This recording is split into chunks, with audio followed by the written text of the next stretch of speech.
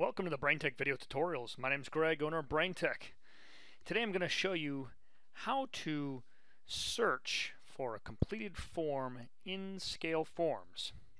So as you can see, I'm here at the ScaleForms website. We're going to log in, and from the main screen or up at the top, we're going to click on Forms. And here we can type in a couple of different things. So what we're going to do is we're going to type in the place ID for a company that we're looking for. In this case, we're going to use a cat scale company. Click search, and you'll notice the completed forms that Patrick has completed are here that he did a couple of days ago on the 22nd.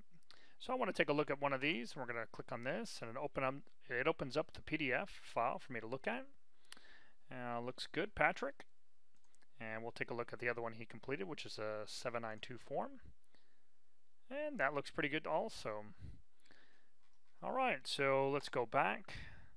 Let's go back again, and we're back at this screen. Now you could also put in a date range if you choose.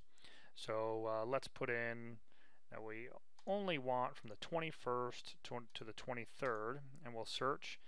And this comes up with all the forms that were completed within that date range.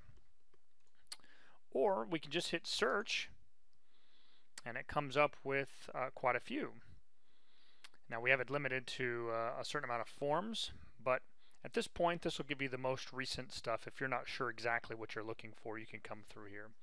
Another thing you could do is you could just type in part words, and what it does is, like in this case we just typed in cat, but not including the actual store number, and it came and found all of the ones with the word cat in them, completed on the 22nd and on the 30th.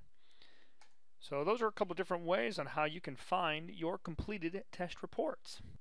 I'd like to thank you for watching the Braintek tutorial. Check out our other videos on the Braintek channel, and have a great day.